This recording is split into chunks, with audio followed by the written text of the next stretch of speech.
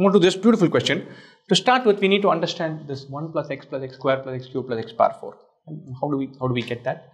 There's a 1 minus x whole power 51 here and power 50 here. And so think of this like a geometric progression.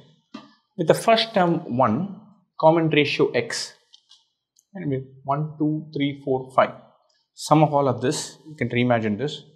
First term is 1, common ratio is x. We want to sum up to 5 terms. You think about it like that. Then this is AR power 5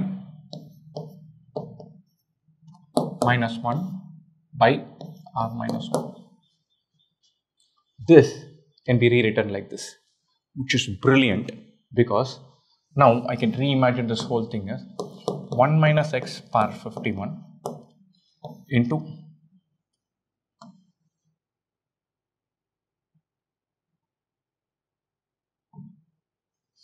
x power 5 minus 1 power 50 by x minus 1 power 50.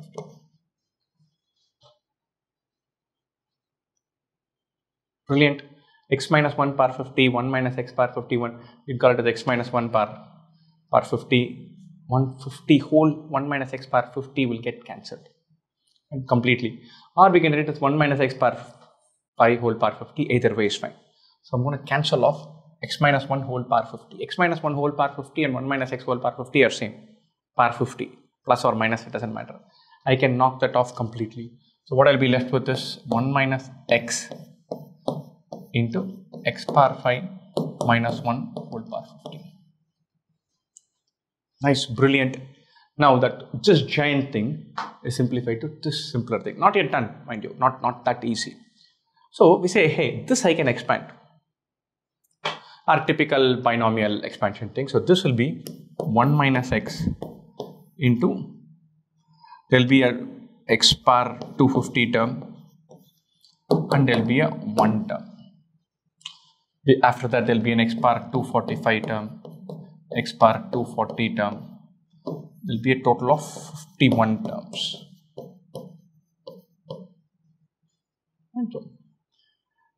So x power 5 minus 1 whole power 50, 51 terms will be there in that expansion. That's a starting point. Each term, we will have x power 5 whole power 0, x power 5 whole power 1, x power 5 whole power 2, x power 5 whole power 3, all the way till x power 5 whole power 50. There will be an x power 250 term, 245, 240, all the way till x power 10, x power 5, and then 1.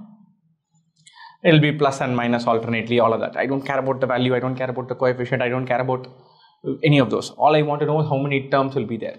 Okay? And then this I'm multiplying with this. The one thing will have all x power 250, 245 terms. I multiply by x, I'll have x power 251, x power 246, x power 241, one additional x. These are all steps of 5. And then I'm adding one more x. So there will be x power 251, 246, 241, all the way till x. No, this into this will give me 51 terms. This into this will give me 51 terms. All 102 coefficients will be different. These are all steps of 5. These are all steps of 5 plus 1. There is no overlap at all. So there will be 51 plus 51, 102 terms. Done. Just knowing that 1 plus x square plus x cube plus x power 4 can be thought of as x power 5 minus 1 by x minus 1, super useful. Or 1 minus x power 5 by 1 minus x, super useful.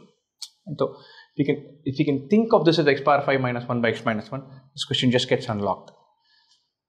This expansion we know that it will have 51 terms. This has 2 terms.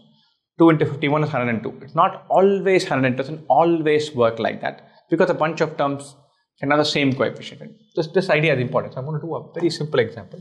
Suppose you do a plus b into a plus b.